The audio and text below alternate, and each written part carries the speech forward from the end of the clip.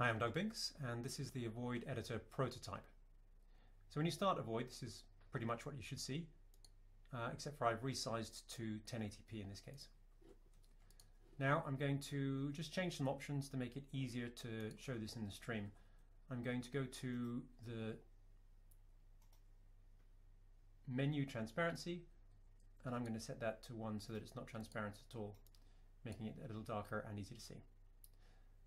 First thing I'm going to do is go to the set tool, and I'm going to set an amount of 255, the maximum, and I've currently got an iron material, and I can make single blocks like this.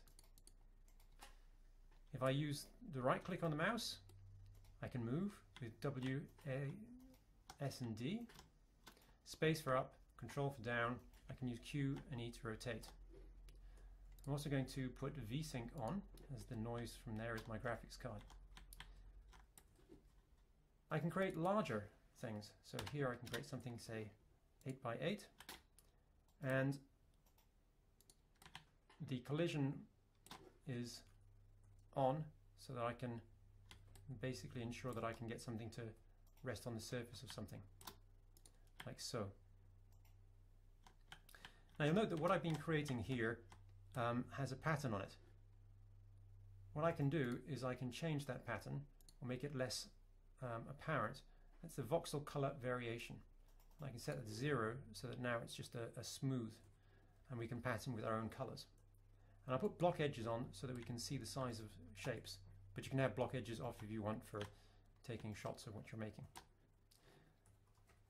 So we can make very large objects if we want. Well,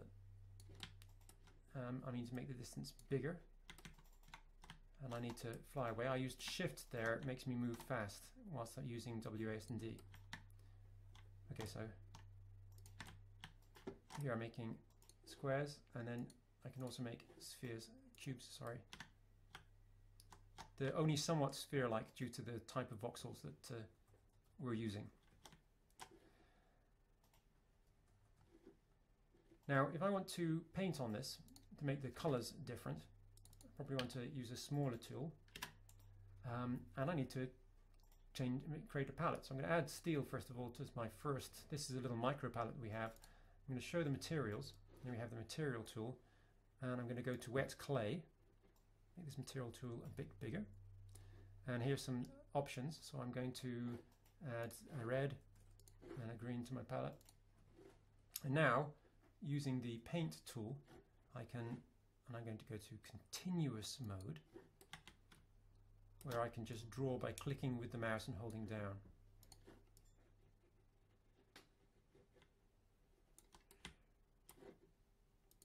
Turn my material tool off for a moment.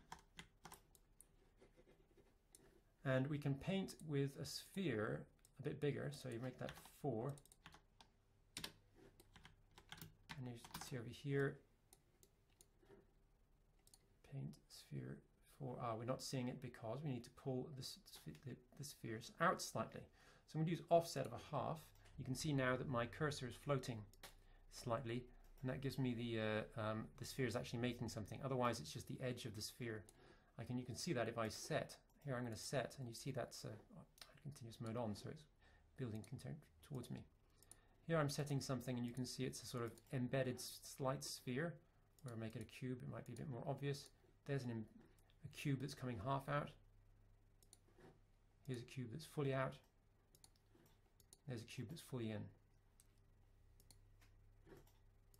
So now we can use copy and paste as well. So if I go to copy and I set my size to be quite big, let's have 16 by 16 actually. It's big enough for the moment. And I'm going to set my offset to 1/2. So whatever I pointed out, there's a bit of space around it. And I'm going to copy that, and then I'm going to paste it.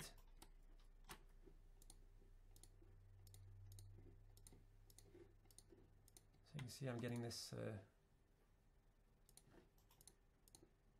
object that I've selected, pasted wherever I want. And if I wanted to say copy a bit bigger, I can do that too. So copy all of that, Now I can paste. Oh, that was on paste. It needs to be on copy. Copy all that. Now I can paste this where I want, and I can paste in continuous mode, which can be quite funny, particularly with collide on. And there I get just lots of weird things going on.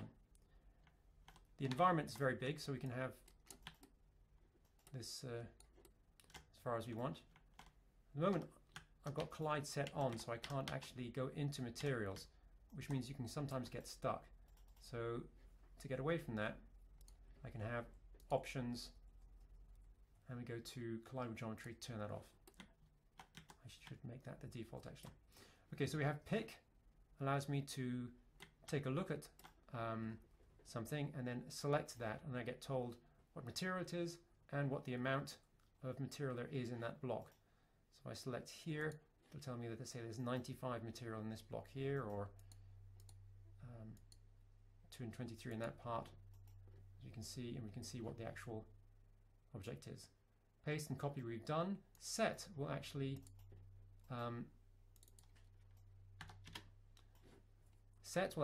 set that value. I'm turning continuous off. Continuous means that if you hold the mouse down, it does an action for every frame. So here, if I click on set, then it'll just make this cube. And if I click on add, it will grow the cube. This is, with collide on, it'll grow it forwards towards me. So what I actually want to do in this case is, rather than grow it forwards towards me, I want to have my S offset to be full. What will happen there is, if I select this, as you can see, I've added material to it, and it's grown. Do it again here, and you'll see more clearly.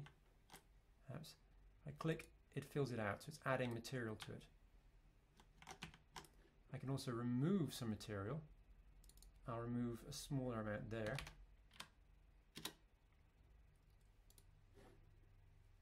For remove, I put the offset to none, because remove always pushes back, and I can remove there and thin this out. There, that can be used to make interesting shapes.